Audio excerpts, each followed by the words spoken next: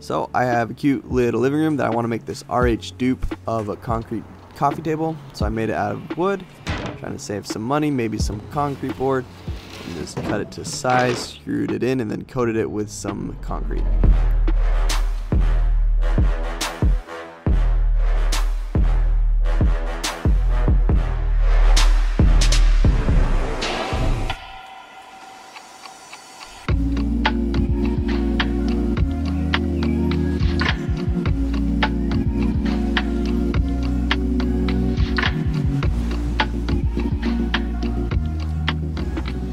So first thing I had to do was measure out the size that I wanted it, and I wanted it shorter than that. Whoa, I just spoke. But I wanted it shorter than that table, so I wrote it down on my cute little napkin. I wanted it probably about the same width, but I wanted it a lot longer. So I did something like that, and those were my dimensions. So I wrote out like each side, how big I needed each side, wrote a little to-do list, and took it over to Lowe's. So I think I'm just going to use this MDF particle board. It's fairly cheap, should hold together, and got some help to cut it. My boy John helped cut it, which is nice because I don't have a table saw, so I just got all the pieces that I needed cut out of one board and got it in my car. Took it back home and cleared off the table, and when I put it down I realized that's not as long as I thought it was, or maybe I didn't measure it right. I think I didn't measure it right. I think I wanted 45, not 35. So went back, cut it again, and then I got those concrete little sheets, things that you put under like tile when you're doing tile on the wall, and it was too big for my car, so I went and bought a razor blade while I was there to cut it. I should have bought this scoring knife that you're supposed to use because it didn't work super well. But by the end of getting all 5 boards, or I think there's 4, I got pretty good at it. Perfect, which will help out later. So awesome.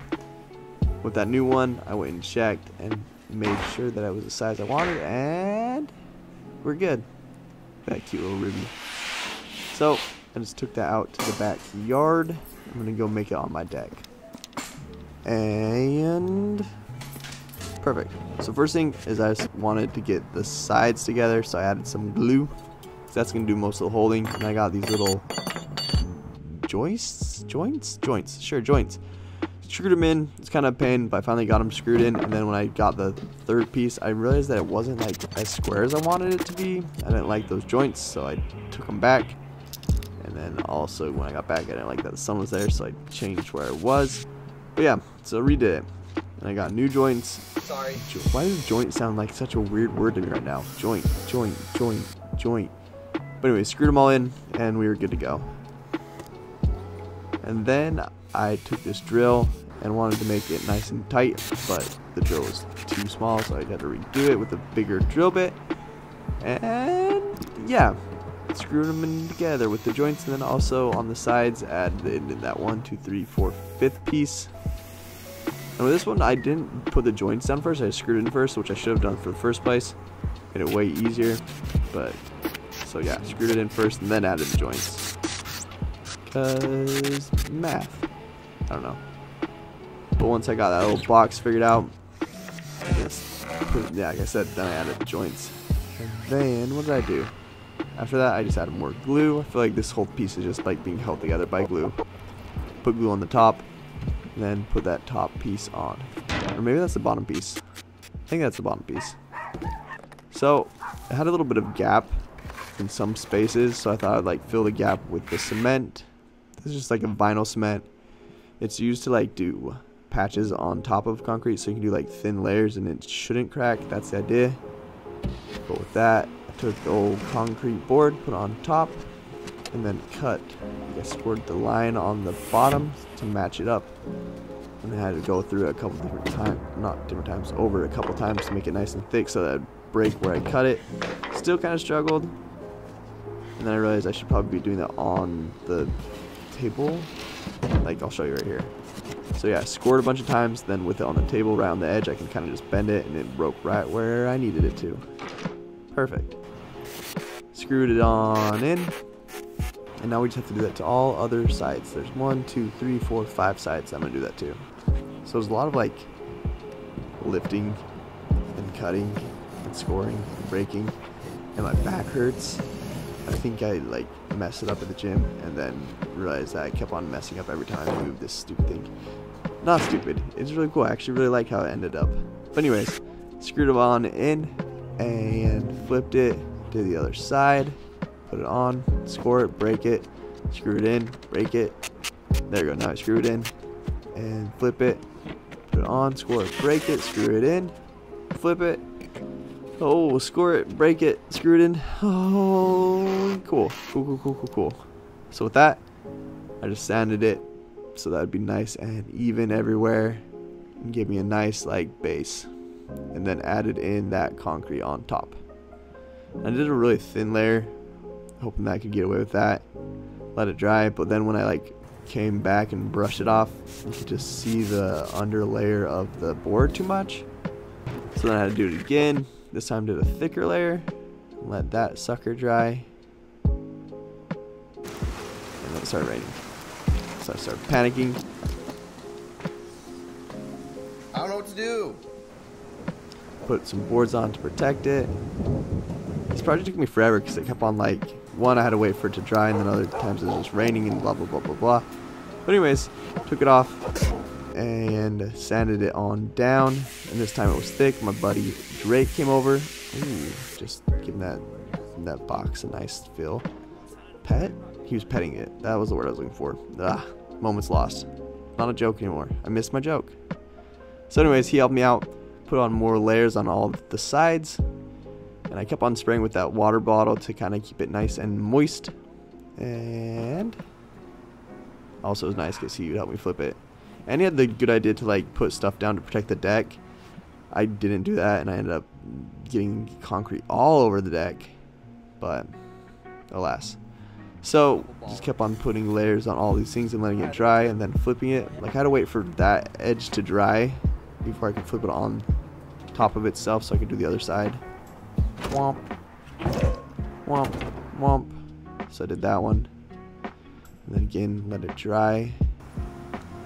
Then once it was dry, I could do the side opposite of the first one. Does that make sense? Sure. It just like I had to wait a long time, so I don't want to like mess up the side that I was like resting on. Maybe could have just done it like all from one side and not flipped every time. That's probably what I would have done in the future. But anyways, so with that all done, there was like cracks going on, and so what I thought I would do is I was thinking I'd like, whoa, is that English? I thought what would be best to do would to seal it with this concrete cure and seal. So I'd put that on, and then we were just gonna do another layer on top to hopefully like go on top of the cracks and then also make the whole piece like cohesive. And that seal was like kind of glossy, and I didn't like that, so I tried to sand it down to see if that'd help. It didn't really. It doesn't really matter because we're gonna go over the top to fix the cracks and also make the whole piece look like one solid piece of concrete. So I did that, and then we're just gonna let it dry again. Maybe this took forever. Look at me go. Holy cow. So with nice and dry, I just put that sealer on top again, this time with a little roller, so I could do the entire piece, all sides of it. And then once that was dry, what did I do next? I don't know. I honestly can't remember. I'm watching this as you guys are watching it. Oh yeah, I hit it with this matte chalk spray paint. That way to get rid of all the gloss. So I sprayed that all over, gave a nice coat of that. And when that was done, I added some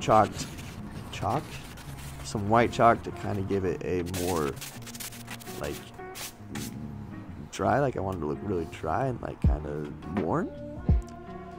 And now the task to get it inside. So I moved my old one, asked my cute roommate River to help me bring it in because my back was killing me. Cutie. Flipped on its end, and I was gonna put the bottom. I was gonna put felt on the bottom. So I just got a staple gun, stapled that felt to it, and then cut off all the excess. Oh nope, I'm still stapling. Now I'm cutting off the excess. Good job, Byron. You're doing great. cut off the left, the right, and the bottom. And after that, I'm done. Cool.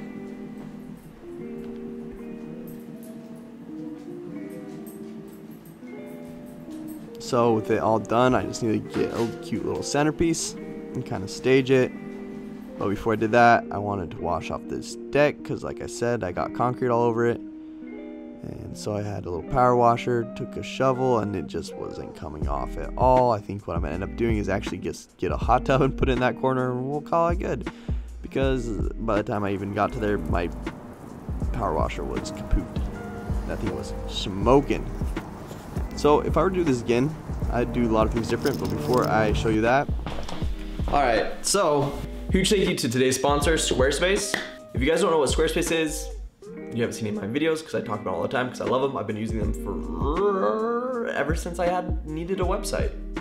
Yeah, Squarespace is your one-stop shop for all things website. So they have everything you could possibly need to sell anything you can imagine. So whether you want to sell like product, time, content, or story, they've got it for you. Well, so one thing I love is that Squarespace is always like updating and adding more things. So I didn't even know they had this app, which I'm gonna have to start using, which is Squarespace Video Studio, which makes it super easy to make beautiful product videos. So that like that's gonna make things sell even easier.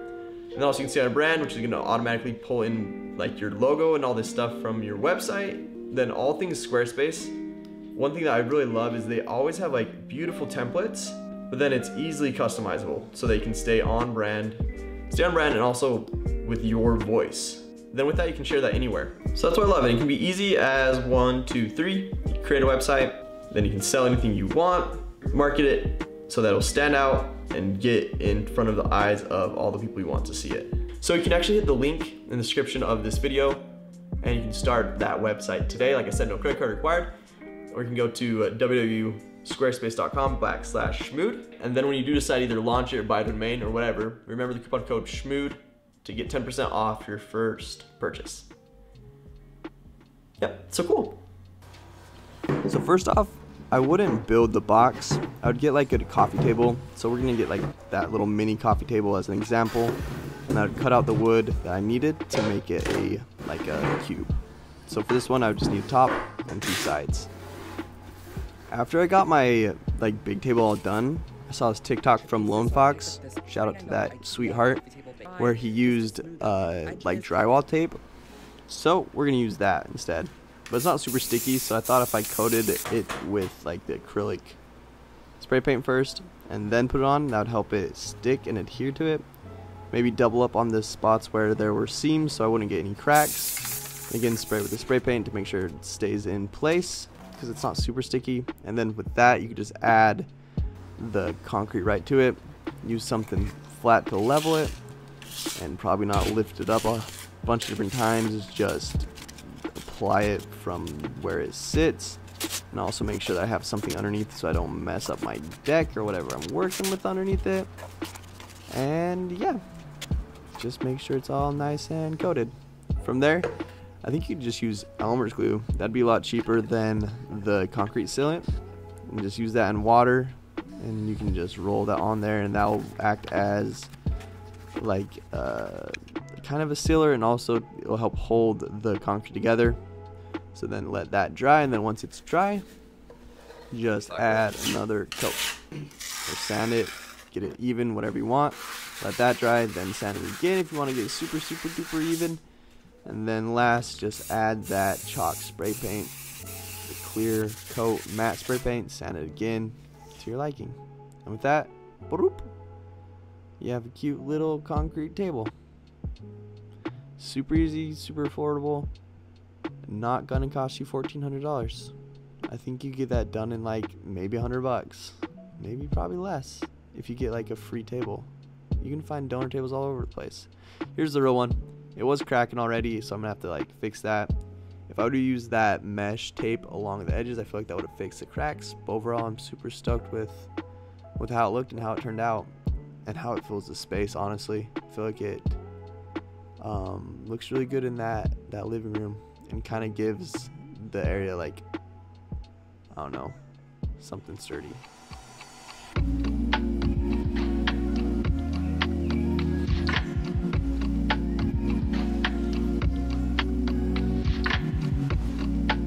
Alright, so be sure to like and subscribe.